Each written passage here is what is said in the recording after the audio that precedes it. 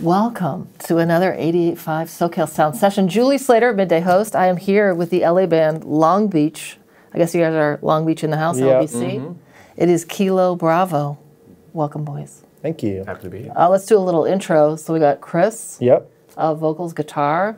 Dave, 7 and bass. Mm-hmm. We got Adrian, guitar. Greg, what do you do? Oh, yeah, this you sort hit of things. thing. Yeah. Okay, cool. Nothing much beyond that. Yeah. So is the original, did you guys get together originally, you two, in like 2018 or something? So 2018, I did an EP kind of by myself. I wasn't trying to start a band, but it just happened. And I started working on putting a band together to play live. And then me and Dave, we're all old friends. Dave and I have been in bands previously, like years and years before that. And did you guys meet at playing pool? That's the story online. Oh, shooting some pool. Is that story online? I mean, the first time we ever met was in a friend's garage. Yeah, we were playing pool. That's true. Who said that? Who said that? I don't know. I don't know why that. Guys, I've done some deep research on you guys. But yeah, I'm a journalist. Yeah. That is how we were doing when we met. Yeah, when we were playing pool in a friend's garage, and then we had pretty much the same sense of humor, and it kind of took off from there. Yeah. And we became buds. I moved back home to Pennsylvania for a little bit, came back, and then we started hanging out more and playing music. Say, hey man, want to start a band? Yeah, pretty much. I mean, he came in when I like put together a collection of songs that were intended for the first record, and I was like, hey, I really want you to play on these. And then around the same time, we started jamming with Greg for fun to see how it felt. And Greg's all over the record. I think that record has 3 drummers, but Greg's on more than half of it. And that came out in 2020? 2020, Chew This Slow. And yeah, we all met. We've all known each other for over 10 years now. I mean, most importantly, who's the best pool player? That's a good question. It's not me. We should have a little tournament. I think Greg. We should find out. Greg's probably pretty good. You hang out at bars a lot? At pool halls, right? Yeah, pool hall. The old billiards club. Yeah. You know me. Greg looks like a pool player. I do. Give off that vibe. You do. I don't know. I feel like you could maybe do it. Okay. Are you okay? Yeah, I'm not that good at it. What does a pool player look like? I just imagine some salty old guy that's been hanging out in the same bar stool for. He definitely has an eye patch. He has an eye patch. At least one eye patch. That's so you can focus. Yeah, exactly. He's not even missing an eye. It's just Right. All right, so the new record, we're pulling it back. The new record is Good Grief, came out just this year. Yeah, last month. Yeah. Tell me, I guess, well, the title, of course, sounds like you guys went through some stuff. We've joked, chatting with each other, a lot of cursing on this record. Are you guys really mad? I mean, it's I fun. think, you know, I haven't like thought a lot about the context of everything recently because we recorded it, a couple years ago. But I've had a lot of people be like, "Man, you sound pretty angry," and I think I was like that time period. Like, I personally was going through a lot of stuff that like even these guys probably don't know about. But it was just like really hard times for me, and on top of that, we all dealt with the same thing at the same time. That was super traumatic in a way, and going through the pandemic. Oh yeah, going through the pandemic and being like subjected to like just this onslaught of like information, negative information mostly on like every day, and it was really frustrating for me. And turns out I had a few things to say about it all. And what about you? Played 3 songs for us. Tell us about the flood. It sounds like a flood of information. Are you a big, like, do you really lock into news? Do you listen to a lot of news? Some of the lyrics seem sort of, maybe that's some of it. Yeah, I honestly try to not take in too much of it because it's all, hit and miss. You never know what's real anymore. It's kind of, it's hard to decipher, like, especially, like, I would see most of it on, like, social media or something. It's like, that's the worst place to see it. The flood is, I don't know, it's just me like thinking about the future of our planet and the current situation we're in. And, it's just like that song in particular, I was just like thinking about how like, we're like sitting on our phones, rotting our brains, letting people tell us what reality is, and I don't know, trying to look at it from the outside. And it sounds like a sad song. It's supposed to be hopeful. Did you feel hopeful after recording the record? Yeah. All of you? Absolutely. Yeah. Mm-hmm. Yeah. Yeah. Well, That felt really good about it. That song in particular we did live, right? Oh yeah, that song. It's funny. I actually wrote that song the morning of our last day in the studio. Like, got up at 6 a.m. and sat on a patio and wrote it. And then we were like about to wrap up, and a producer was like, "Hey, we got time." I was like, "I got a song." I love that. And that's probably the third take. Yeah. That's the first time I ever sang it without messing it up. Well, let's give it a listen now. The Flood, it is Kilo Bravo, right now at 88.5.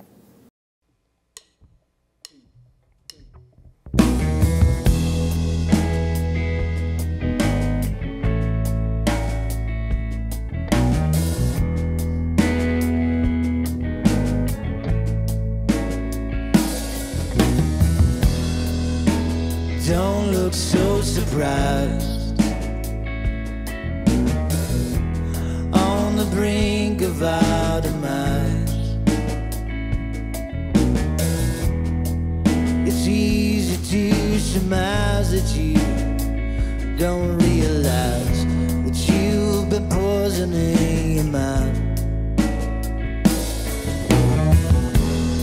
Total lack of self-control,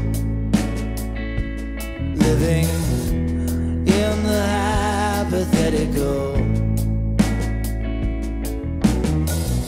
The earth is flat and digital, but you can't say that. It's not the time to joke. Assuming that we stand a chance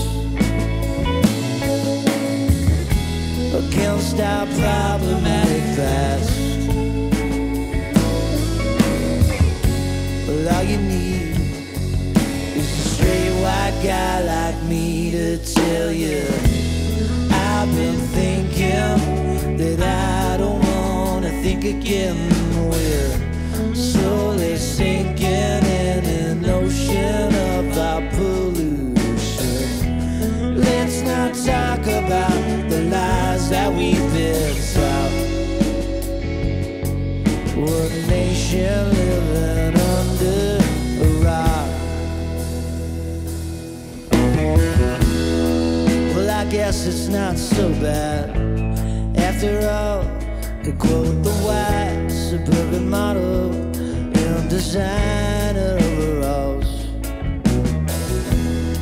10 billion clicks on artificial politics. Yeah, it's all nonsense, and they're making us subscribe to it, assuming that we turn around before the flood reaches your town. Well, all we need is free delivery. I've been thinking that I don't wanna think again. We're slowly sinking in an ocean of our pollution. Let's not talk about the lies that we've been taught. We're a nation living under a rock.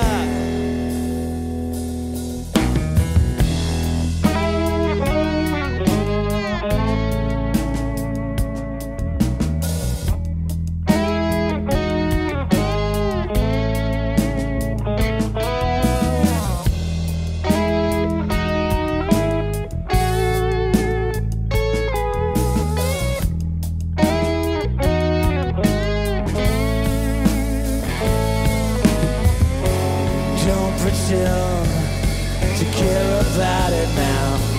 And tell your friends why you've been freaking the hell out. Yeah, I still believe they will get this in you. I've been thinking that I don't wanna think again.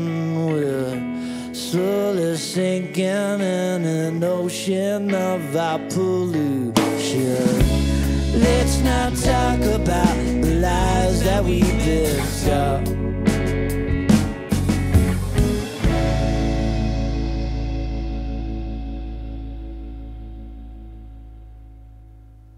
So I loved when I was looking up, we've been featuring you guys as a local music spotlight, but I always want to find like, oh wow, I wonder if these guys have any new music, because we were playing a song from your other album, and then all of a sudden I heard the song Lucinda, and we were joking, like, I think it's the biggest banger on the record, even though every song's a banger. But it's a really great, it's such a good song. So tell me, I guess, what went into that? That song? That's a song that I didn't know we were going to put on the record.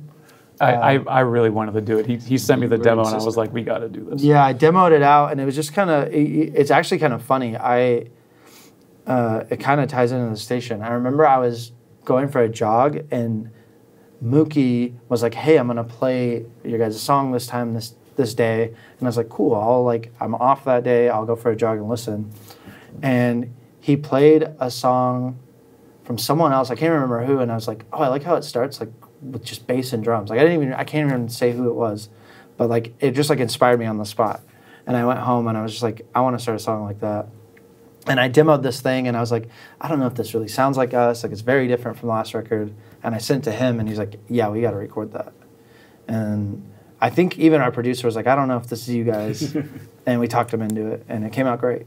Yeah. That's funny. I love that song. Yeah. I do too. It's such a strong, musically it's so great, but even lyrically, even though there's some questionable lyrics that I had to edit out to play it on. Yeah. Well, I remember in the demo, when we went in to record it, I think Greg kicked it up a couple notches in the tempo, and like that just felt right. Like it's like really fast and quick, and yeah, it was good. Yeah, I would say recording it was challenging. Why? Well, we never rehearsed it. Like we didn't know how to play it. Like so we had to learn it while we were recording, and it was just like it's a tough song. Like Greg's basically like on the entire time, like ripping the whole song. Like that's Greg's song. Moves. And it's quick. Like everything moves quick. It's a short song, and yeah, as you said, some questionable lyrics that they were definitely protested in the studio by our producer also, and we had to have a group vote. And what about, we were kind of joking that there's a lot of expletives on the whole record that you were saying like, well, I didn't really like write this thinking it was going to be on the radio or whatever. Yeah, absolutely. And then you had something kind of funny to say about it. Yeah, I mean, I never thought that, like, especially like public radio is going to care about us. Like, we're a small band from... We care about you guys. Yeah, I know. I mean, it's stations like you guys that really build a lot of bands and give us, our project our voices to people that want to hear it.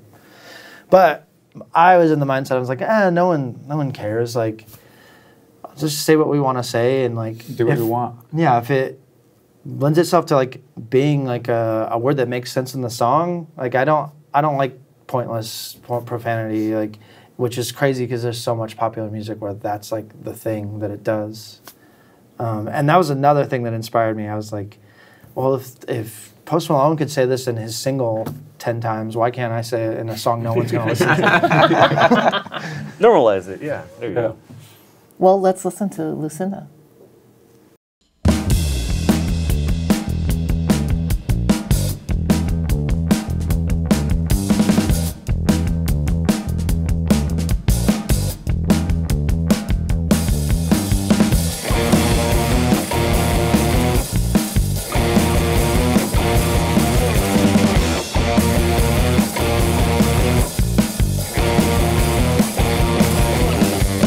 What a shame, it's the same old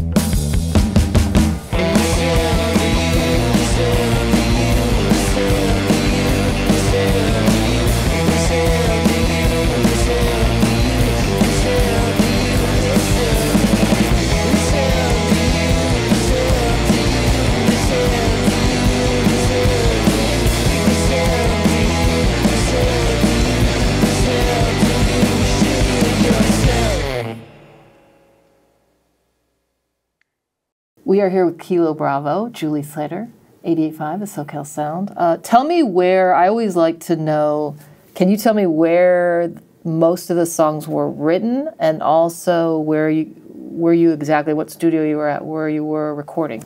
Okay, most of the songs were written in my bedroom or on a porch or anywhere I'm holding a guitar.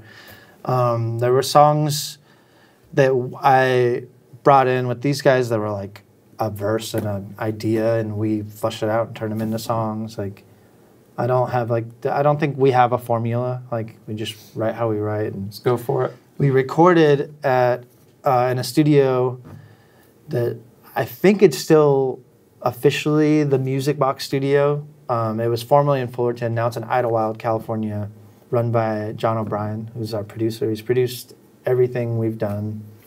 So it's fun. We get to go out there and stay for like a chunk of time and record instead of like, usually when we're a band like us trying to be conservative with our money, it's like record a couple days, go home every night.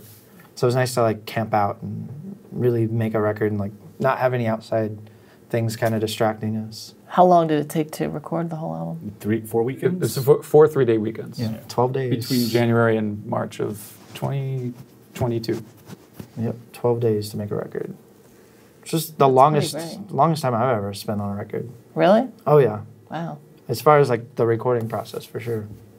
So tell us about the song "The Tantrum." How did that come about? And did it come out exactly like you imagined?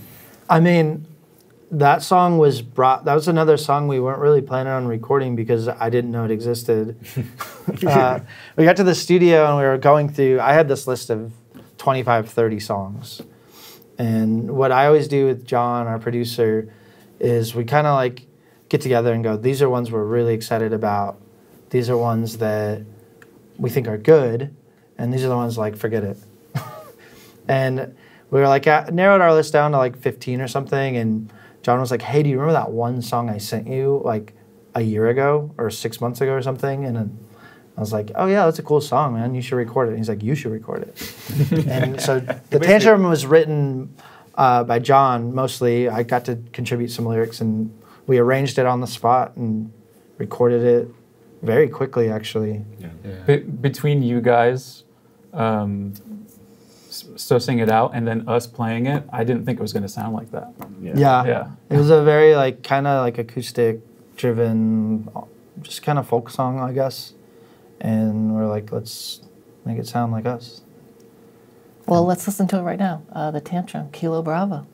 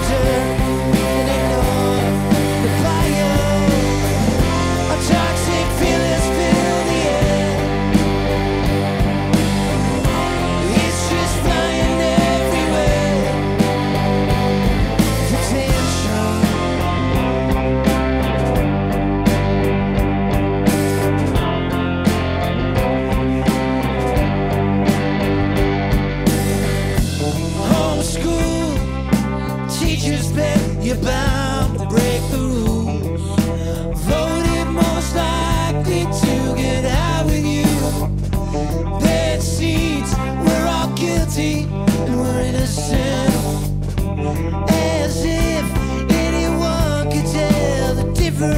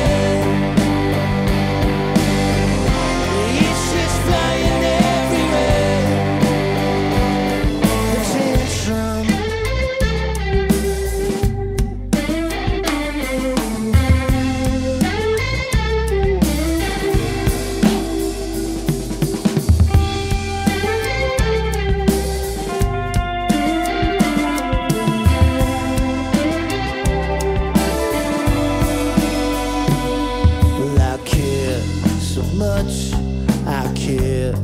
So what? I'm scared. Beware, I care. Yeah, I care so much. I care. So what? I'm scared. Beware. Who cares? We were born sweet. We mean. Selfish. Selfish. We deep. We dirt. We make love. We fire. Our toxic feelings fill the air. It's just flying everywhere. We're just messing up, yeah.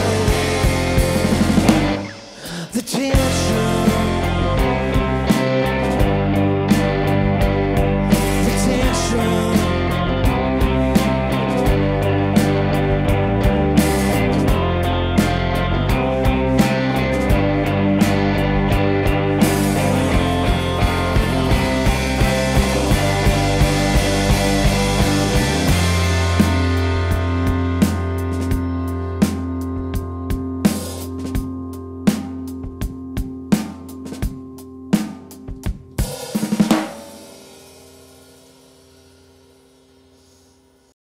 We are chatting with Kilo Bravo, Julie Slater, 88.5, the SoCal Sound. Tell me, I guess you already talked about writing more music, so it's kind of wild. You just put out this record, and now you guys are already working on another album? I mean, that's the goal, yeah. We've just started the process of, like, me sending them songs and us getting together and just working on ideas. We're going to be back in the studio, actually, this weekend, working on a couple things. Hopefully, but the goal for me is, and us, is to make another record. But who knows? We'll see how that goes. We don't have, last time I scheduled, like, this is when we're going to make our record. This time we're just like, let's get in the studio, record some stuff, and see how we feel. We also have more new music that's recorded that something's going to be coming out again in a couple months. Because, I don't know, I don't want to hold on to it. Do you want it? Gotta get it out there. Yeah, I mean, like, making records is my favorite thing, and performing. But I love making records. It's so fun. And what bands, like, what are your top two bands that influence you, each one of you? Oh my God. Like, as us, or just... As a person? Just a person, yeah. Oh, The Clash is my favorite band of all time. Bar none, for sure. It's always a tough question. Because it's like I have favorite bands and then bands that inspire my musicianship. I don't know. You go and I'll think about it. Zeppelin, Beatles. Those are my comfort bands. I mean, I love 80s Britpop, so Duran Duran and David Bowie. Yeah. You've got like 2 Bowie tattoos, don't you? Just one. Oh, okay. Yeah, Just one, man. Just one. He's not that the other one's a birthmark. Yeah. That happens to be the shape of David Bowie. Yeah. Biggest influences, I mean, as a songwriter, absolutely the Beatles. And my favorite band is probably Wilco. And I saw you have them DJing all month. That's exciting. They're our for me. April Artists in Residence. Yeah, that's super fun. Yeah, I'm a huge fan. I saw them like 3 times last year. Can we hang out in the studio when that's happening? Yeah. You just stay right here. You don't have to go anywhere. Not leaving. What about favorite shows? Like, do you have a concert you've gone to that blown you away? So many. Favorite shows? I mean, every time I think of this, the thing that comes to mind was I saw Foo Fighters when I was like 18, and it blew my head off. I was like, whoa, this is a rock band. They're one of the best live bands. Them and the Hives are like my favorite bands to see live. They're really fun. There's a local band called Charles Mansion, and they got back together for like a reunion show, and that was one of the best shows I've ever watched. I was at that show. Yeah. That was a good show. Very good show. Sonic Youth playing Daydream Nation in its entirety at the Greek Theater. I don't know what year that was. I think I was still in high school when I saw that show. But that was, it was a pivotal moment in my life. That's great. Are you guys all from Long Beach then? Or is that where you guys gathered? I mean, that's like home base. Yeah. It's like where the band's kind of from. Yeah. What's your favorite thing about Long Beach and least favorite? Parking. Parking's awful. That's least favorite everyone thing about it. across That's the not my board. Least favorite is parking. Now, Long Beach is such a great town. There's no other place probably in Southern California where I could afford to live as close to the beach as I do. Got great record stores, great places to eat, great coffee shops, great people. killer music scene. It's a good town. Nice. Yeah, I mean, I love Long Beach. I love the food. I love the culture. Like highlight spots, Fingerprints records. Like, gotta go to Fingerprints. Go to Vine. It's like our hang. One of our favorite places to play. I got to shout out 12's record shop. 12s, yeah. 7th and Olive. Yeah. Are you guys vinyl collectors? I am, for sure. Yeah, that's the place to go. Nice. And if you want a good New York style slice of pizza, go to Little Coyote. Yeah. They do a good version of that, which everyone says that it doesn't exist on the West Coast, but It's hard to find. Very hard to find. So definitely gonna have to take a trip down there. Yeah, the pizza here is okay.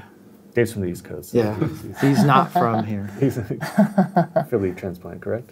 Yeah. Yeah. Well, you guys, thank you for coming by. Everybody, the new album is Good Grief, Kilo Bravo. Can't wait for some live shows. You said you might be having a show coming up. Yeah, we'll be playing Costa Mesa on June 8th at the Wayfarer, and we'll be at the Monty Bar in Los Angeles on June 22nd. It's actually like a Kinks thing night, so we'll be doing some Kinks songs too, as well as our songs. And we'll have some other stuff coming up. Awesome. Well, thanks for coming by. Yeah, The thanks SoCal for Sound. Thanks for playing having us. us. Thanks for listening. Yeah, it's been rad. Appreciate it. Thanks for editing some of those bad words out of your It was Just hard, for but we me. tried. Thank you, guys. Yeah. Appreciate you.